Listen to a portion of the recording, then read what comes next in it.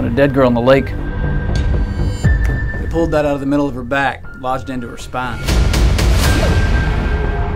What you're dealing with is a shark. And from the looks of it, a hungry one.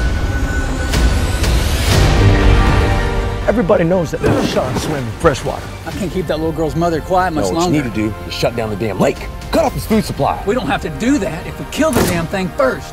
This town can survive anything on 2 feet. Wildcats, sharks. There's only one person around here who's going to take the fall for that sort of thing.